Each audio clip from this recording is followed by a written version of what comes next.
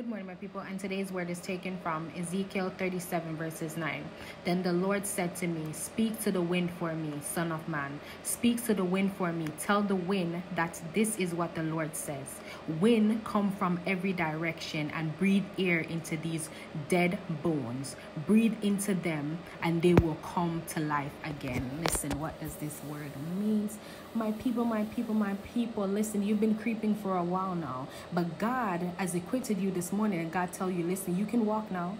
You can walk now. God is telling you to speak to that thing. Blow wind into that thing. God says, speak to the wind for me. God is giving you the authority this morning to speak to every single dry bone in your life and tell that thing to come to life this morning.